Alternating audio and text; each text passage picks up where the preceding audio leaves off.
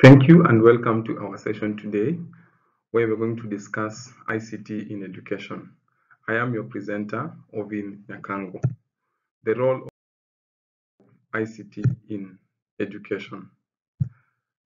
It is time to rethink the concept of integrating technology into the curriculum and instead aim to embed technology into pedagogy to support the learning process.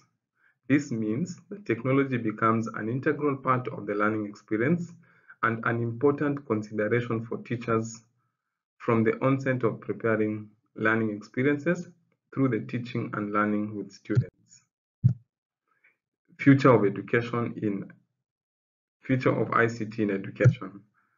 Integrating ICT in teaching takes effort, persistence, and patience. What approach will you take when things do not work? Where do you get help? And lastly, the cost of integrating ICT in education can be huge. So if it is too huge, why not use open source softwares?